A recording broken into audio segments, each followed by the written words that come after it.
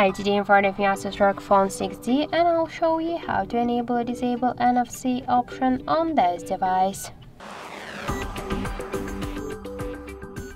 So first open the settings, then tap to connected devices and click to connection preferences. So you'll see here NFC switcher. To activate this option or to turn it off, we should use the switcher.